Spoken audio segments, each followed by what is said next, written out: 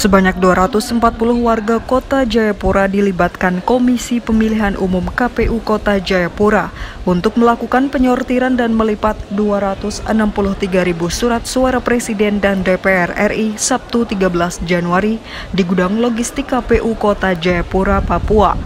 Proses pelipatan dan penyortiran diawali dari penjabat Wali Kota Jayapura Frans PK secara simbolis membuka segel surat suara pemilu serentak 2024.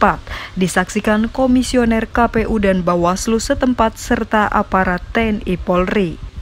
Ketua KPU Kota Jayapura, Oktovianus Injama, mengatakan pihaknya melibatkan generasi muda untuk membantu pelipatan surat suara.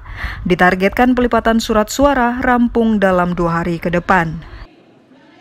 Berkaitan dengan 2012, kita lebih awal melakukan. Kami memang jarak kami dekat, tapi logistik kami banyak. Ya, kalau kita seperti ini tengah-tengah, makanya kemudian yang kita distribusi duluan wilayah Muara dan juga Heram. Makanya baru wilayah kota. Di Kota Jayapura sendiri ada berapa TPS?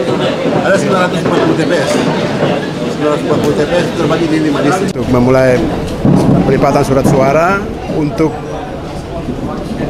surat suara Pemilu Presiden dan juga DPD RI. Sementara untuk surat suara legislatif, baik DPR pusat, DPR provinsi dan kota sudah tiba dan dalam 1-2 hari ke depan itu sudah bisa dilakukan pelipatan juga.